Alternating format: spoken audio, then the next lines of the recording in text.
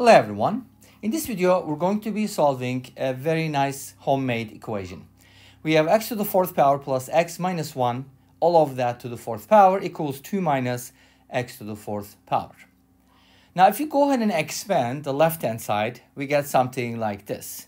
X to the power 16 plus 4x to the power 13 minus 4x to the power 12 plus 6x to the power 10 minus 12x to the power 9 plus 6x to the power 8, and then plus 4x to the power 7, and then, hold on, are you serious?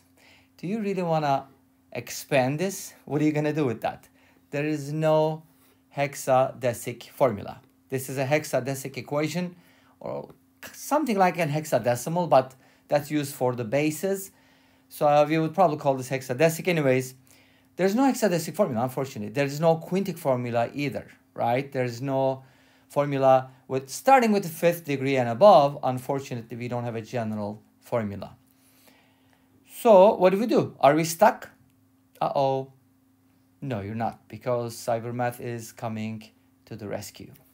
By the way, if you like complex numbers, I have another channel called aplusbi where I talk about complex numbers. Great, so there is something special with this. Let me tell you that first, okay? But what is that thing? We're going to talk about it. If I did not forget to include the graph, I will also show you the graph. I can't remember. Sometimes I forget. But let's go ahead and add x to the fourth power to both sides, because you know what? This might be helpful. So when we add x to the fourth power, we are isolating the constant on the right-hand side, which is not always desirable, because usually want to put everything on the same side. But you've noticed, right? We get a very hectic, hexadecic, hectic, whatever formula. It's not gonna, a polynomial that is super complicated, right? We can't solve it. So what do? Maybe something from sum of 2 fourth powers. Does that mean anything? Maybe. I don't know. But notice that as soon as I added x to the fourth power, that should ring a bell, did it? And it should be this one. Notice that we have an x to the fourth power here, and we have an x to the fourth power here. So what? We also have a fourth power on the outside. Don't worry about that. But x to the fourth is not by itself. If you focus inside the parentheses, x to the fourth is followed by x minus 1. So that's what we're missing here. Wow. Are we going to use factoring? Let's find out. So we're going to go ahead and add a little bit more, because this is not complete. So I'm going to go ahead and add x minus 1 to both sides, and that's going to be 2 plus x minus 1. So we're adding x minus 1 to both sides, this one and this one.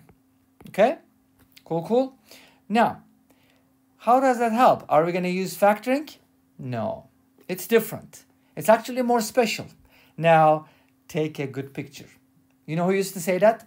Jaime Escalante. If you don't know him, look him up. Anyways, so at this point, you should recognize the pattern. But there's a problem. Houston, we have a problem. The problem is on the right-hand side. Let's go ahead and take a look at it. Let's simplify what's on the right-hand side first and write it as x plus 1. Awesome. Notice that everything looks good except for one thing. This one sticks out. Okay? We don't like that. We like 1 as a number, but it's just not in the right place. What does that mean? It means that it should be on the left-hand side. And you're like, why? You'll see in a little bit, okay? Just remember that question, why? So let's go ahead and subtract 1 from both sides. That's a positive 1. And when you subtract 1, don't write it as minus 2, but do the subtractions separately, because that's a special one, okay? Do you see what I'm talking about? Yes. We're going to use an amazing method, which is called, are you ready? Substitution. Yay. So we're going to go ahead and call this y. Remember, you asked, why are we doing this? This is y. So now we get the following from here. X to the fourth plus x minus 1 is named as y. Good. That's what this means. But at the same time, by doing that, you're getting another equation. look at the big picture, okay? That's why it's important to take a good picture. Always look at the big picture. Back up a little bit if you're writing on the whiteboard. That happened to me a lot, by the way, and blackboard, doesn't matter. I most of the time when I was teaching, I used whiteboards. But anyways, it's amazing how much you can see when you back up. Like when you get farther and farther away from the board, you start seeing things. That's what I'd like you to do. If you're watching this on a TV, make sure to back up a lot because, you know, and make sure you check your back so you don't hit anything. Okay? So what am I getting from here? When you look at the big picture, you're hopefully going to realize. And by the way, to look at the big picture, I can kind of zoom out, right? Does that give you that feeling? Look at this. Y is x to the fourth plus x minus 1, but at the same time, it gives me y to the fourth plus y minus 1 equals x. You see that? Beautiful. This is just amazing. The power of substitution is beyond description. Okay, I'm not exaggerating. Seriously, this is math and this is love. Okay, I hope you feel the same way. So what are we going to do with this? Easy. Solve this as a system, because solving it as an equation is super hard, impossible probably, but at least we can find some solutions. I'm not guaranteeing that we're going to find all the solutions because, oh, come on. This is hexadecic. It has 16 complex solutions. Of course, complex solutions include the real ones. But anyways, let's continue from amazing, right? This is amazing. Now, here's what we're going to do. Subtract these equations. X to the fourth plus x minus 1 minus y to the fourth plus y minus 1 equals y minus x. You're like, why? Because this is going to give us some solutions. All right, ready? X to the fourth, take a look. Minus y to the fourth. X minus y. Negative 1 plus 1, cancel. They're the same, so their difference is 0. Make sense? Equals y minus x. Put everything on the same side now because you got a beautiful equation in two variables. How beautiful is that? X plus x, 2x minus 2y equals 0. Awesome. Now, this is factorable into difference of two squares, right? One of which is a difference of two squares. So we're going to factor again one more time. Keep factoring until you get to the end. There's always an end, right?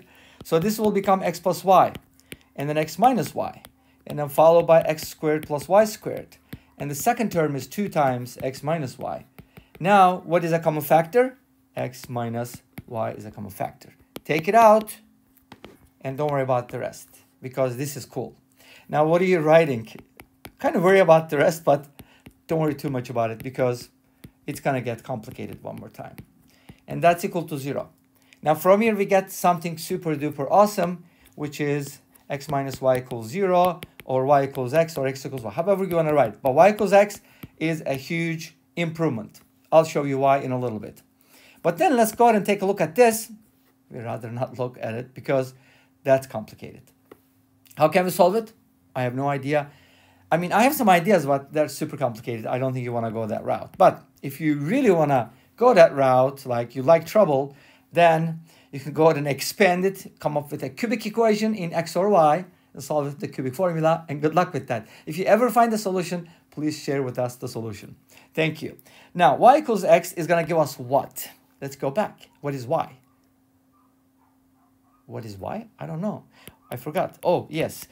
This is y. Okay, this is why we did this. So now replace y with x. Really? Are you serious? That's going to be cool. Look at this. X to the fourth plus x minus 1 equals x. And then x cancels out. Ta-da! You end up with x to the fourth minus 1 equals 0. Beautiful.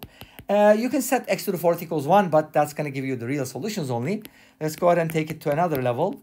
Kind of like maybe like this. And then you can kind of write it as x plus I, x minus I. Who said sum of two squares cannot be factored? Of course it can be factored in the complex word. But wait a minute. This channel is not about complex numbers. Doesn't matter. We can still talk about it because a plus bi is about complex numbers, right? Did you forget? Hopefully you remember. Anyways, from here we get 4 solutions. X equals negative I, x equals I, x equals negative 1, x equals 1. Do they all satisfy the original equation? I don't know. I'm too lazy to check. Please do the check for me. But this brings us to the end of this video. I don't think I'm going to be able to solve any other solutions because that's very hexadecic. And this brings us to the end of this video. Thanks for watching. I hope you enjoyed it. Please let me know. Don't forget to comment, like, and subscribe. I'll see you next time with another video. Until then, be safe, take care, and bye-bye.